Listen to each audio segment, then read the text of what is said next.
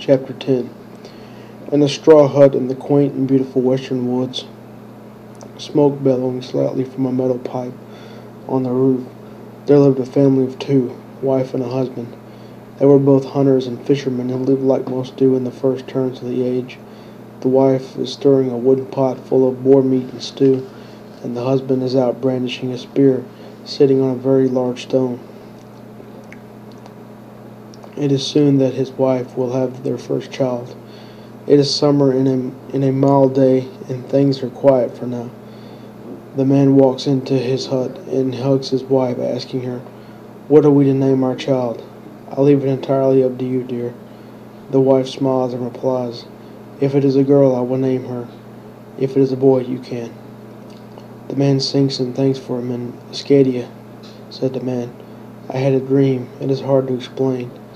The man looked away and said, "Ismael, if it is a girl," said the woman with a smile. The day goes on pleasantly, and they do their chores around the place, skinning animals and cleaning wooden pots, chopping wood and washing off in their little branch hands mostly. A shy wind can be felt from the cool night air as the night falls on the remote wooded family.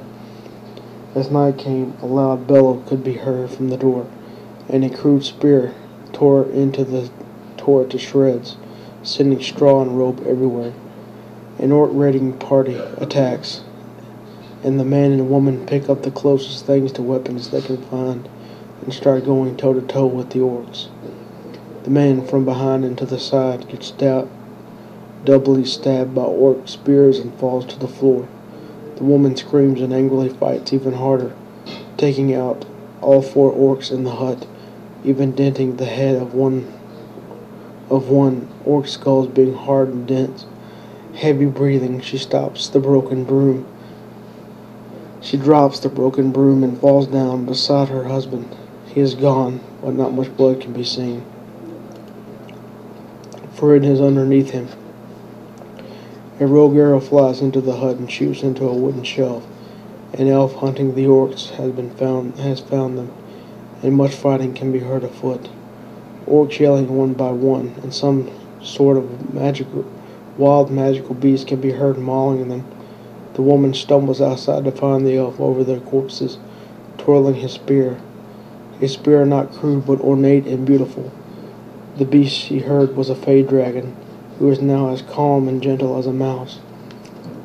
"Let us leave this place," said the elf to the woman. The woman replied, "This is my home, elf. I will clean up everything you see. Thank you for your help." The elf laughs ever so slightly. The elf slowly leaves his fey dragon companion at his side and traverses the makeshift and overgrown path through the woods toward the unknown locale.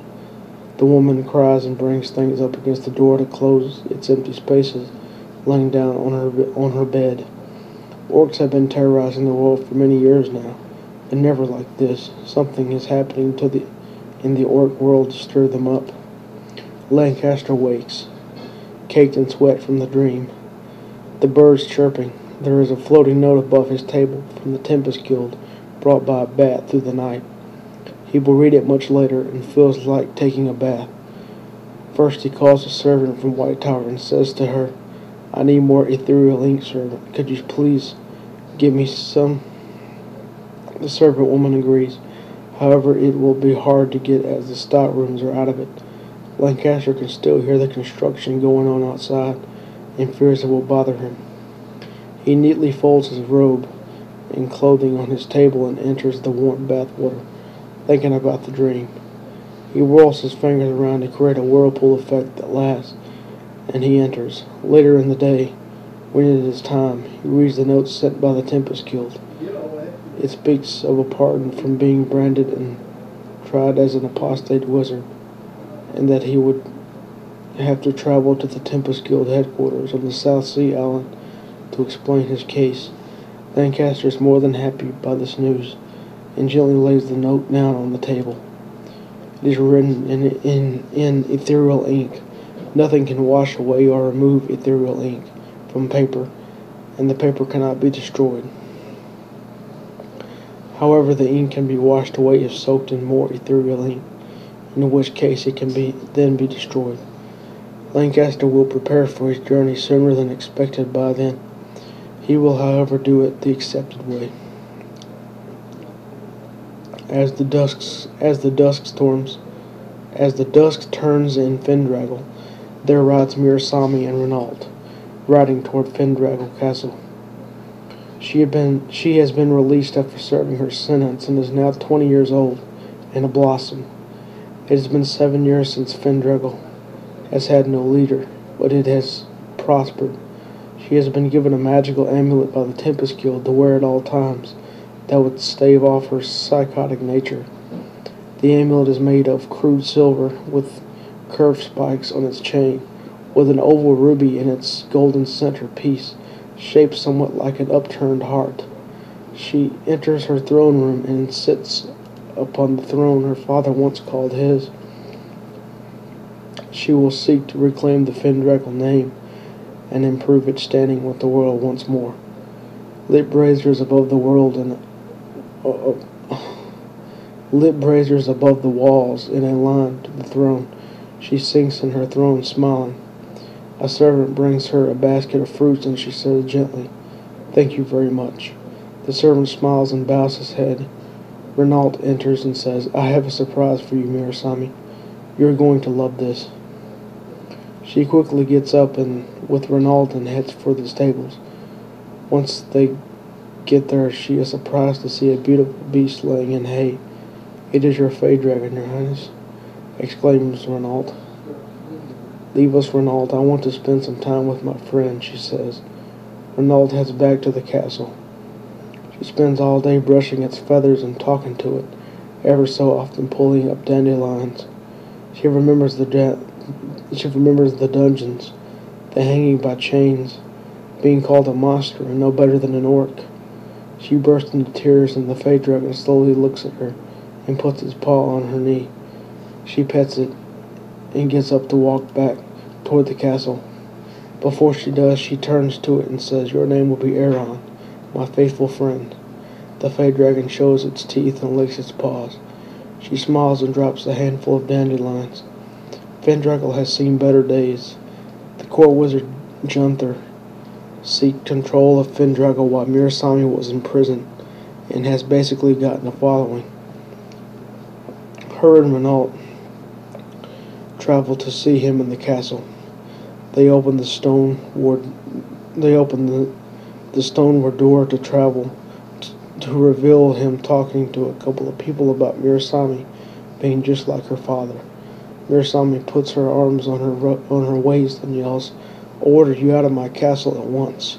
Junther gets angry and points his finger, and a strange noise is heard. He tries again and again. The noise happens each time, and he starts to get afraid. "I will leave as you request, Your Highness." Junther sighs and humbly leaves the castle on foot and heads for the stables. Later that night, while she was washing in a bath, she took off her necklace to get in the tub, and she was flung back into the wall, slipping on water and falling. Surprised, she quickly puts the amulet back on. "This amulet protects me from magic?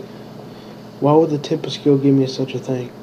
I have never even heard of such a thing," she thought to herself. She then vowed to never take it off, and continued on her way, grabbing a cloth towel and drying off, putting it around her and going out into her bedchambers. There sat Renault, smiling at Mirasami.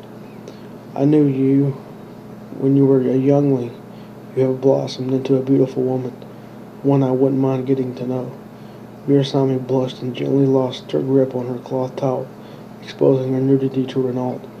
Renault stood and put the robes back around her and kissed her. Later that night they made passionate love on her exquisite bed, planting their faces in the pillows and tangling their legs around one another. They kissed softly, but Renault firmly gripped her smooth, soft breasts. They made love until the morning, where Renault stood outside on the balcony listening to the birds and watching the fog. "Do you love me?" could be heard from the bed where Mirasami was still laying. "I always have, my lady," said Renault. The two got dressed and ordered the cook to prepare a large meal. Just then a crow, A messen- the messengers, the messenger birds used by wizards along with bats, dropped the note on the window. Renault picked it up and untied it. It read, Murasami, this is not over, not by a long shot. You will pay. Gunther. Renault crumbled it up and dropped his hand. He felt the note smoothed itself, and instead placed it in his pocket. For it was a small note, obviously written in ethereal ink. Murasami looked at him from bed and said, What was that noise? Renault gazes out the window and replies, Nothing, do not worry. Lancaster arrives as a traveler at Fendraggle, passing the castle a week later by horse. He has brought a boat ride to the Tempest Guild and wishes to clear his name. He gets to the dock. Where a small little wooden boat will take him not far out into the South Sea to the island castle.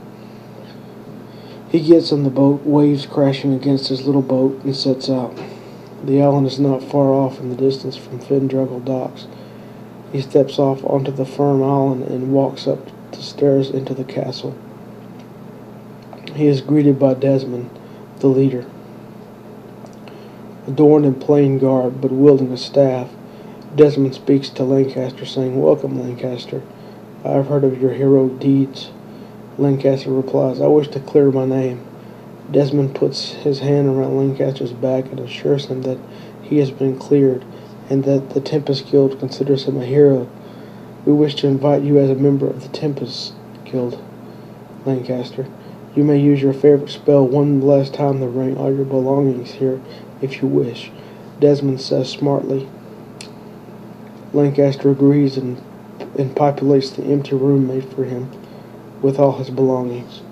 We will send out a crow or bat to White Tower to let them know. Do not trouble yourself, Lancaster. Lancaster thanks him and asks to be alone for a while to take all of this in.